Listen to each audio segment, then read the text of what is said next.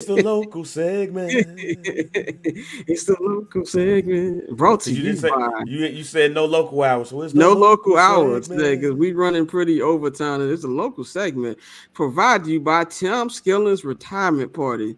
Here on I'm Not Gonna Hold You.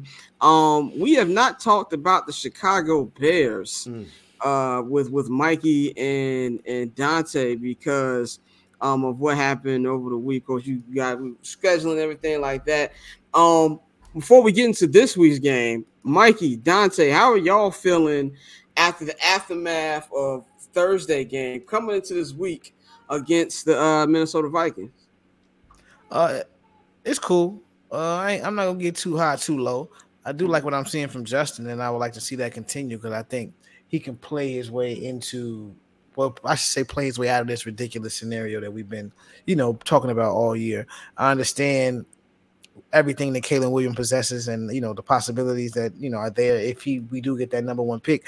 But at the same time, the Chicago Bears, as it currently stands, you're much better off with Justin figuring this shit out and you using that capital to build around him, because the haul you can get for that Carolina pick, if it does become number one, is Willie White shoes type of shit. Like it's franchise changing. So I think as far as the last few weeks, I loved it. Like I said, we knew the Commanders were the Commanders. We expected them to play well. We didn't expect a 40 ball.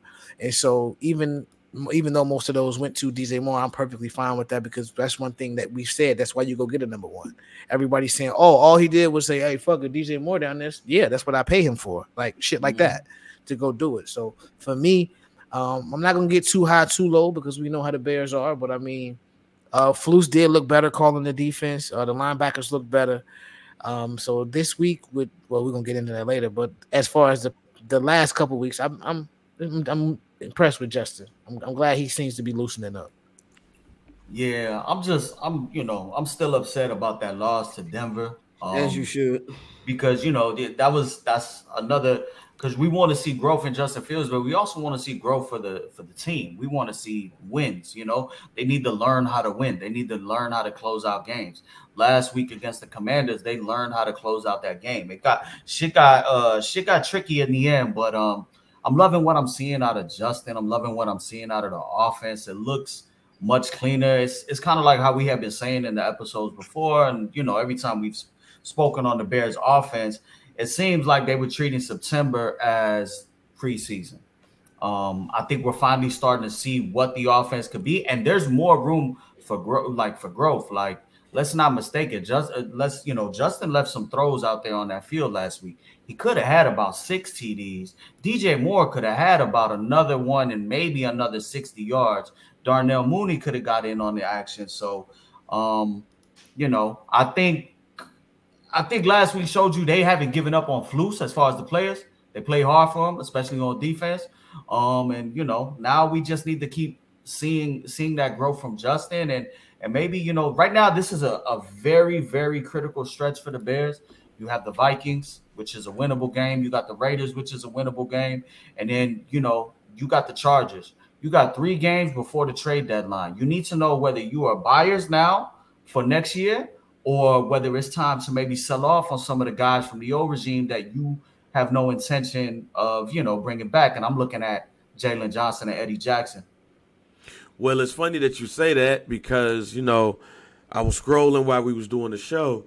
And, I guess like the rumors is that while they're not making flat out calls, that the Bears are entertaining trade offers for Eddie Jackson and Jalen Johnson. Jalen Johnson is in the last year of his career, and Eddie ain't been the same. But that's a new report? Or?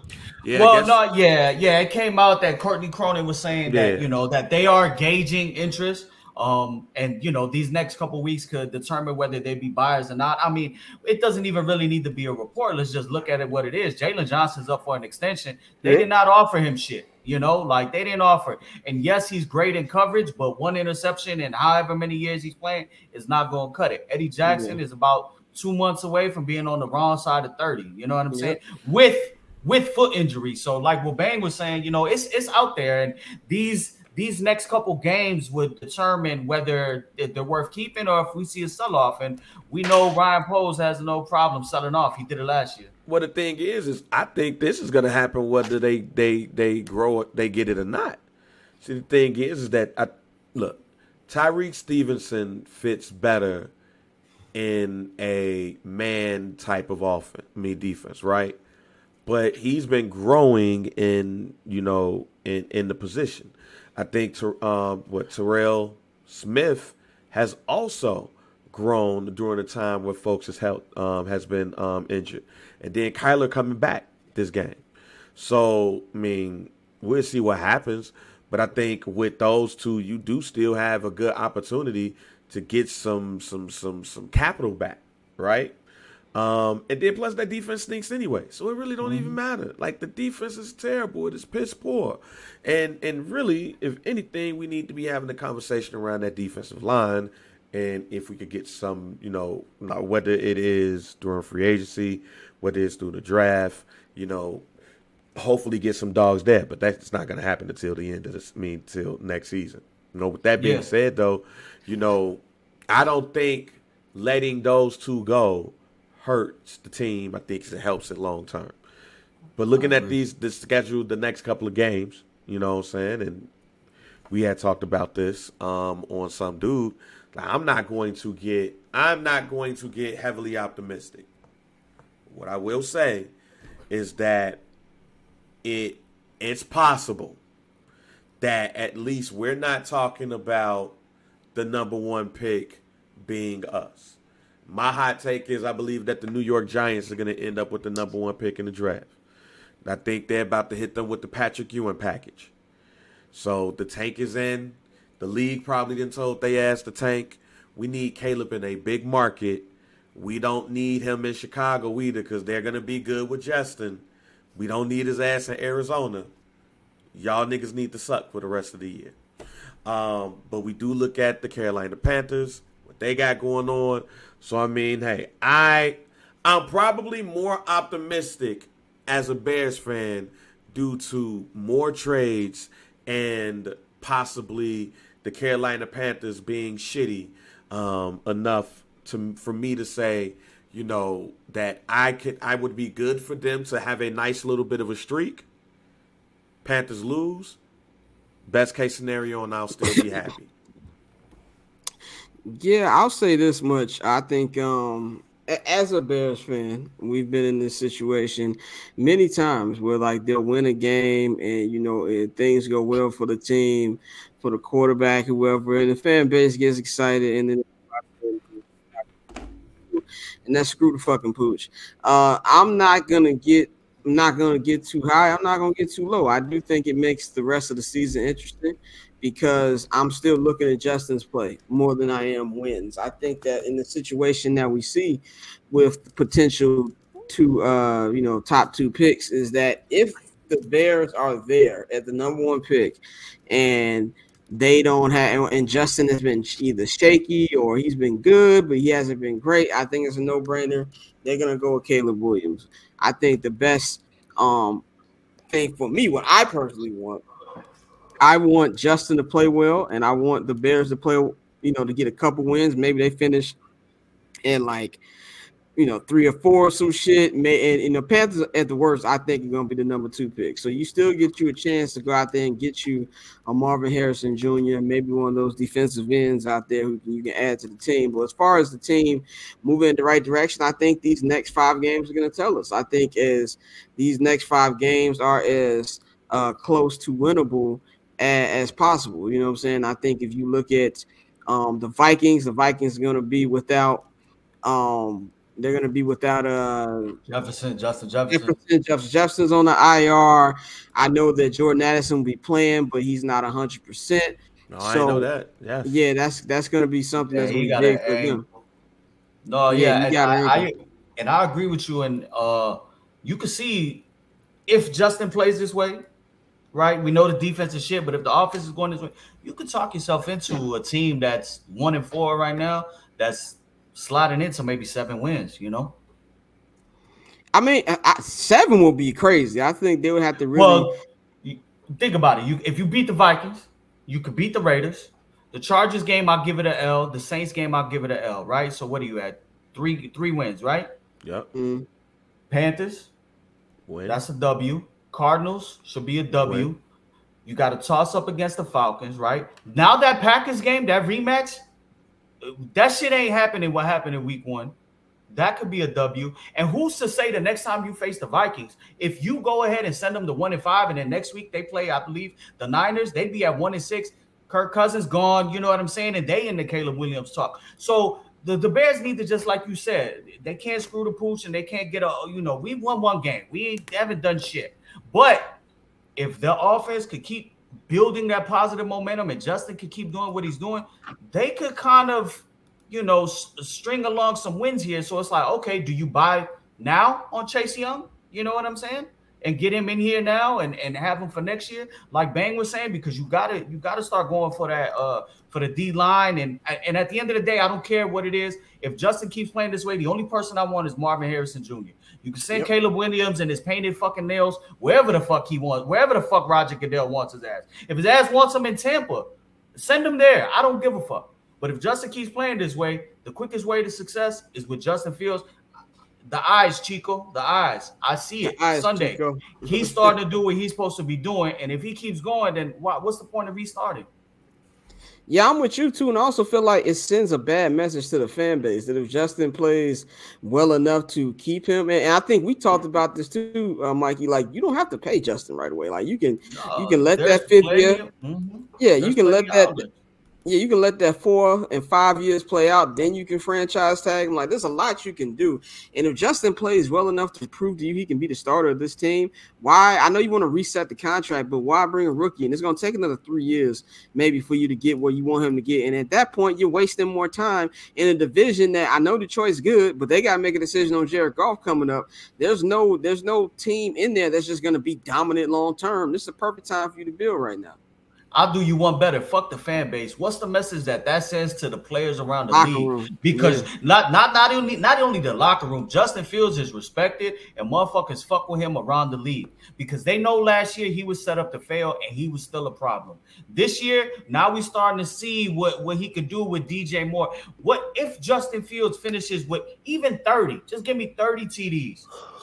3,600, which will be a Chicago Bears record. Right, he gonna shatter all that shit. How can you, after him show you everything you wanted to see, ship him out? What's that say about the Bears as a franchise? What's that say about how they treat their players? You know what I'm saying? And especially somebody as young and dynamic and respected around the league by his peers as Justin Fields. I agree. I will say this. It's all just dependent on if Caleb Williams and the Bears match up when it comes to picks. I don't think anybody would be upset at the Bears for grabbing quite possibly one of the greatest prospects in the history of this sport. It's a lottery ticket at the end of the day, though. That's not saying you know what I'm saying? Everybody's a lottery ticket. Shit, Brock Purdy is the last fucking pick in the draft, and we having conversations if this motherfucker's elite or not. What I'm saying is that what I hope is that the Bears win and the Panthers win a couple. I do believe the fix is in with the Giants, though. You can't tell me that Roger Goodell ain't say, look, he out? His neck hurt? Daniel? Oh, we got to get y'all a number 1 pick. We need that man in New York. That market. We need that market. We need that man. But the Giants probably gonna win a couple games. I don't think their schedule looks like they got some winnable games. They got and they got some games that they should get fucking boned. But and let's be real, Tyrod can win a couple games. Nah. Tyrod got Drea. Tyrod got Drea. That's his only win. All right, let's be real. Who got Drea? Tyrod was up in there. It's his turn. I think he can get you one win. He can get you one win. But yeah, I still think the fix is in, man, because you need that man to go somewhere else. But then, with that being said, though, I mean, look, I don't need the Carolina Panthers to have the number 1 pick in the draft. Simple as that. I don't want to be in the position to have to make that decision. Yeah, take it out of their hands. Take it out of Ryan Poe's hands. Take it out of Ryan Poe's hands. I'll say this, man. for you to want them to get a win, I know it's going to, and this is not that I don't believe in Bryce. I think Bryce is going to be a really good quarterback, and I don't like how he's being killed right now because the Panthers did not set him up for this year at all. But if you want them to win a game or two, you probably going to need Andy Dalton to start. Like, if you want them to win a game or two, honestly, because I don't think Bryce is going to be able to get them a win. And if maybe should the Bears might give them that win because it's the Bears. Hey, you can have it. Hey, dead ass, you can have it. Like, the way I feel right now, if Justin balls out and looks good before that Panthers game, hey man, just have a mysterious hamstring injury. Just have one. I don't want to be in that position. I'm with you 100%. Because if I was in that position where the Bears have the number 1 pick in the draft, I can't say, no matter what Justin does this year, that I won't draft Caleb Williams and trade Justin to get capital. I can't do it because then it also, you got to think about the monetary thing. It resets your whole salary thing. I don't want to be in that position. And I don't think that's something that's even envious because the league going to be looking at you like, all right, motherfucker, what you going to do? Right. And I don't want that for the Bears, man. For some people, it might feel good, but if Justin is showing us that he's the man, but you got the man that will probably been the number 1 pick in the NFL draft for the past 2-3 seasons, that's the shit that lead to ulcers. We're gonna have to have another show, another segment in the future, and just discuss this whole Caleb Williams hype and what they seeing, projection versus reality. Because there's a lot of shit that Caleb does that, that's smelly that our current quarterback does, and we kill him for. Not to mention he's about 4 inches shorter than Justin. He's shorter than Justin. He's 5'11". And Justin, 5'11". He's 5'11", 6 foot. Justin's not 6 something. He's just like 6'3", like 6'3". Justin's not 6'3", like 6'1", bro. 6'2". Justin's not Wikipedia lying. That nigga might be 6 feet. Justin ain't no 6'3". Ain't no way. Bro, that nigga's not 6'3", bro. And he's maybe got an inch over my brother. That nigga's not 6'3", bro. And your brother like 6. Your brother taller than me. My brother like 6 feet, maybe. I'm 6 foot. I'm 5'11", 6 foot. And he just went to the doctor today, so he ain't lying. Yeah. Okay, well maybe I'm underestimating my brother's height. I am 6 even, 316. And I am a defensive tackle, and Joe taller than me. Okay, that's Justin. And if he Justin about 6'2", 6'3". You look at Caleb Williams. Caleb Williams is in that Drew Brees body built. You know what I'm saying? Like Caleb Williams is Bryce. With a little thicker. Pause. You right. Damn, that's crazy. That was crazy. Damn. I think I just heard my girl. I think I just heard my girl say, "No homo." But yeah, I just don't want to be. I just don't want to be in that position though. Yeah, I'm with you. I'm 100% on that too, man. I think that when you when you look at Justin, what's y'all confidence level? On the fact, I'm not saying he's gonna ball out like he has the last 2 weeks. I mean, 8 touchdowns in 2 weeks is crazy. What's y'all confidence level that he can at least be out, give you like maybe a 250-yard plus, at least 2 touchdowns passing a game, and more than anything, just look as confident in these look. He's been getting the ball out quicker. Sunday, I'm confident. Not just Sunday, but for the entire season. No. Sunday, I'm confident. No, that's what I'm saying. Sunday, I'm confident. And if everything goes well on Sunday, I'm confident for the rest of the season because the one thing that irritated me about the Bears is simple. They didn't play this man during the preseason like that. And Justin, I said it last year, he's one of those quarterbacks that has to get in the rhythm and continue that rhythm. Once you get him out the rhythm, it's it. All right, you're going to have to start that shit all over again. I think game 3, he's in the rhythm. And then that gives me hope for the rest of the season with the teams that you're playing against, including the Chargers. Yeah, I agree. I mean, I'm confident. And kind of how Bang said, like, I'm confident if he does it Sunday. It's also what Luke Getsy does. You know what I'm saying? Because they have a propensity to fucking do some crazy shit, start tweaking, and we watching the game like, wait, what happened? Like taking the ball out of his hands. But I think just the little shit, like I said last week, just watching the game, he looks different. If it's not there, he's not taking them sacks. Yeah, he was sacked last week, right? A couple times. But they were just sacks that, that were covered sacks. They were just, hey, the O-line got beat. In the Chiefs game, in the game against the Packers, and the game definitely against the Bucks, he was just deer in headlights. Some of them were on him. So we're starting to see just even the growth there. So I just want to keep seeing it in the passing game. I want to keep seeing it. Khalil Herbert was put on the IR, so it's for sure he's out. Yeah, man, it's St. Brown. Yeah, and the wrong St. Brown, and that might low key be big. That's low key a big loss right there. But if they got Tunya now to run a little bit more 12 personnel, but I think Justin could ball out. And just speaking to, just off topic about the contract thing. What's to say they don't just come to Justin? If watching Justin Fields, he don't deserve no Patrick Mahomes, Joe Burrow, Jalen Hurts money, but he could still get paid, and it still helps the Bears. Geno just got 3 for 105. They could still come up with something that doesn't completely break the bank and still build for the future. You know what I'm saying? So, that's cool. That's just not gonna come until after that. That's probably gonna come when they franchise the nigga. No, but that's what I was saying, like in the group chat. They got plenty. The only decision they got to make at the end of this year is, do we pick up the 5th-year option or not? If they pick it up and they don't pass on, and they pass on Caleb, then cool. Justin Short for another year. If he just balls out ridiculously, kind of like how we seen the last 2 games consistently for a whole season, then you're going to talk into a contract extension. If not, if he gets hurt, you can franchise him. They don't gotta, the fans are like, oh, all these quarterbacks are resetting the market. Justin Fields ain't gonna reset the market, but if he keeps hooping, he gonna get paid.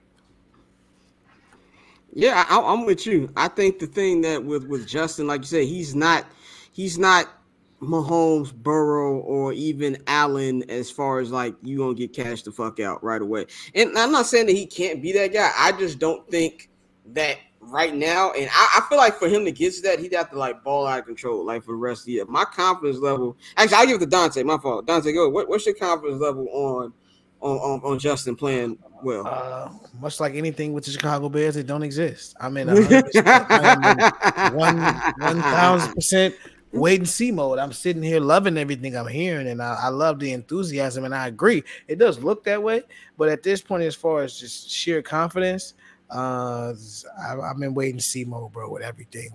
I agree, the Vikings game this Sunday, he has no reason to not perform in a similar manner to how he has the last few weeks. I ain't saying he's gonna go for 4 touchdowns, but he's gonna have, like you said, the 250, 2 touchdowns, look competent running the offense. I believe in that, but there's so many other factors that play into it. That's why, I know Justin's gonna do his part, but it's Getsy gonna shit the bed and start making terrible play calls again. Because again, these last 2 weeks have been some of the best play calling we've seen from him. Yeah, on the offensive side of the ball. So with it being so many factors, I can't just say I'm confident in Justin, because he can do all the right work in the world, and then they go out there and fuck him over. You feel me? So I gotta say, bro, like everything else with the Bears, I'm just waiting to see right now. G, I gotta. Yeah. I ain't setting myself up for failure again. I'm with y'all. I'm with y'all on that one. I think that I have faith in Justin. I want to see it consistently, because even last year when he went crazy for 6 weeks, there was a period after them 6 games where he wasn't doing shit. And I feel like we've been so used to him scoring 30 points a game for a month and a half that I don't think really people talked about it the way you're this nigga's not really doing shit. So I want to see him. He's got what we got. I want to stay healthy. And him getting hurt with a bomb on it. I think he's healthy, number 1. And 2, I want to see him actually. It's more about how he looks more than the actual numbers, in my personal opinion, from him. And I feel, everybody keep talking about my audio. I got me. You back though? Okay, yeah, you back now. I think I know what it is. This microphone might be dying low key, because remember, Bang, when we tried to do summer sessions, you said it sounded like I was underwater. Yep, that's how it sounds. Yeah, I think it's. I gotta give me a new microphone. So anyway, yeah. Anytime I look at the private chat, I know it's something about my audio, but it'll be taken care of. Your ass was wild. What part did sounded like Charlie Brown? Sounded like Charlie Brown. Wow. Okay, what part did it start on this? I know where to pick off at. Oh man, keep going. You good? Okay. Now, what I was just saying I have there's optimism there, but I gotta see it, and that's how we get into this game for this week against the Vikings. Mikey, do you have the odds for this week? Like, are the Vikings the favorite? Yeah, the Vikings are favored. Depending where you shop, it's basically a field goal game. They're favored by like 2.5, 3. They were originally favored by 3 with Justin Jefferson, so it really didn't drop at all. Yeah, so the Bears are once again a underdog, and that's Vegas. The Bears have not shown shit over the last couple of years that they cover the number. You know what I'm saying? So they're gonna have to just basically play as home underdogs again, and they have a pretty good record at home against the Vikings over the last couple of years. Definitely. I'm for this game, man. I want to pick the Bears. I really want to. I'm not going to, because this feels like a peak Bears trap game. Yeah, it just feels like you got Justin Jefferson who's on IR. You got Jordan Addison. He's gonna play, but he's been having like a little hamstring issue this week. The Bears have all this feel good mojo coming into this week. Even though they lost against the Broncos, he's putting up points these last 2 weeks. Justin's looking good. It's gonna be a raucous crowd on Sunday. I won't be there, but it's gonna be a raucous crowd. And I've been a Bears fan too long, like Dante said. When it feels too right, it usually is. So I'm going to go with the Minnesota Vikings this week. It's going to be a very, very close game. I'm going to take the Vikings. I'm going to say 34-27 because I do believe the Bears are going to put up points. But I think that this defense is just going to find a way to fuck it up in the end. But I think Justin will have a good game. But I'm going to say Vikings 34-27 on Sunday. Man, I got the Bears by 14. Yeah, I got the Bears by 14. I think this is, and they're at home too. Yeah, they gonna score over 30 again. Not saying that Minnesota ain't gonna score, but I think the Bears gonna get them by 14. They're gonna take over in the fourth quarter, and then we gonna go ahead and get it. So bear down. No, I think no Justin Jefferson. I'm gonna go Bears 24, Minnesota 17. I think it's gonna be a good game. Like I said, this week I do think Justin will be able to do a little more what he did last week. I ain't go like I said, not 4 touchdowns, probably 2 touchdowns, maybe 1 and 1, run for 1, throw for 1. But yeah, I'm gonna go like I said, Bears. Yeah, I'm riding with the Bears. I see another game where the offense will be able to move the ball. I'm looking at 28-24 Bears. Offense have been able to move the ball on the Vikings. Baker Mayfield went out there, put up some points on them. Like I said, the Vikings are allowing opposing quarterbacks to average about 280 yards passing the last 3 games. So I think there's room for Justin, and you go out their secondary is nothing special. So I think there's room for Justin to have another one of those games. The offense to have one of those games. Big Dante Foreman game, no Roshan Johnson, no Khalil Herbert, no Travis Homer. So, run the ball. We're going to run the ball off play action. And I think the Bears will be able to find the way and get the 2 and 4. And, we go from there. But I like the Bears in this game. I was on record not being high on the Vikings, even with Justin Jefferson being healthy. I'm definitely not high on them now. You got to, even though that they're coming back from injury, you still got the a secondary with Jalen Johnson, Eddie Jackson, Kyler Gordon to be back. So you just got to contain T.J. Hockenson because we know that's who Kirk Cousins is going to really try to feed this game. But I'm liking the Bears this week, and we'll see. I really hope I'm wrong. I would love nothing more to be wrong, not just as a Bears fan, but as a member of the Bears media. I want some intrigue covering the rest of the season. If I'm going to be going away to all these cold weather cities, I want to be going for a fucking reason. So I do hope that I'm wrong about Sunday. I do hope that the Bears pull this out, man. So that's going to really conclude everything I'm going to kick this off or end this off with my Goofy Mog of the week, man, before Dante gets us up out of here.